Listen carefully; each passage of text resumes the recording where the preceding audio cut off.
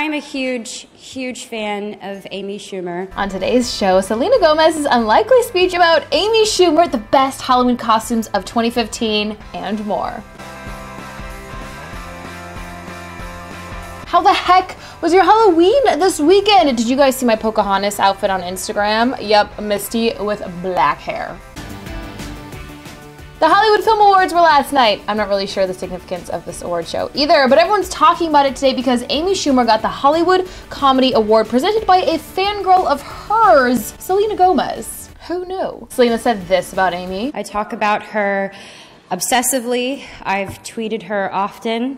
I try to kind of re-impersonate her and it doesn't really work. Very honest. And this. I'm really happy that clearly Jennifer Lawrence wasn't able to do this tonight. Yeah, that's about right. Amy, you've inspired me to not take myself too seriously when I've sat on my couch endlessly kind of depressed about certain things. You've constantly made me feel like I'm a badass, even though most of the time I'm not. Let me make it clear that clearly I'm a huge fan. Yeah, that's clear. Amy came up on stage and thanked her and said that Jen was not her first choice to present the award. It actually was Selena Gomez, but I don't think that's Amy's choice to make. And in Amy's acceptance speech, everyone's talking about her doing this. You know what, Hooper?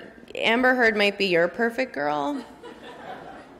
But look at these thighs. What do you think you got? That's why we love you, Amy. So with this speech, Selena just secured herself a role in that Jennifer Amy movie that they're writing, right? Regardless, I love seeing stars support other stars, especially when they actually mean it. I'm taking to Instagram to show you guys the best celebrity-filled Halloween costumes of this year. Yeah, that's right. First up, Katy Perry and her mic drop. Pretty clever and pretty Katy Perry. Kylie Jenner and her sexy ninjas. Also very Kylie Jenner, because it's very sexy. Heidi Klum as Jessica Rabbit.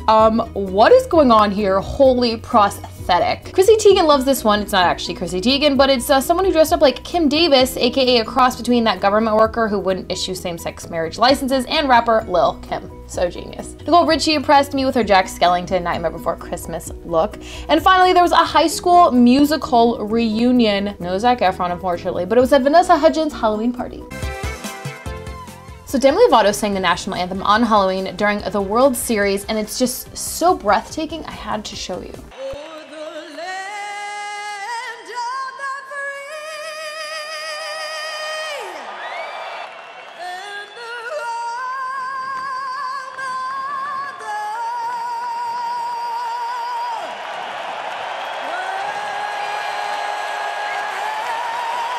So good, right? She even thanked the MLB by posting this on her Instagram. It's a really good time to be Demi Lovato.